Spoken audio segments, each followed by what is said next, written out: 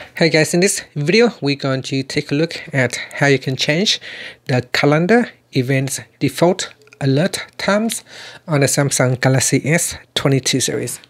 First, tap on the home button to go back to the home screen, and from the home screen swipe up to go into the app screen, and in here open up the calendar app.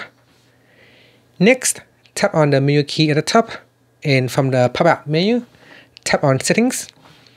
In settings, you want to go down and tap on alert times in the alert section.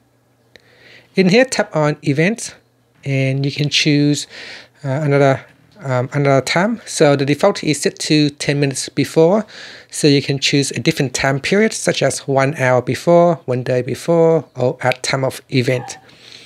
So here, if I choose 1 hour before and I tap on the back key, you can see here if I create a new calendar event, then the alert time is now set to 1 hour before instead of 10 minutes before, and that is the default settings. And that's it. Finally, you can tap on the home button to go back to the home screen. Thank you for watching this video. Please subscribe to my channel for more videos.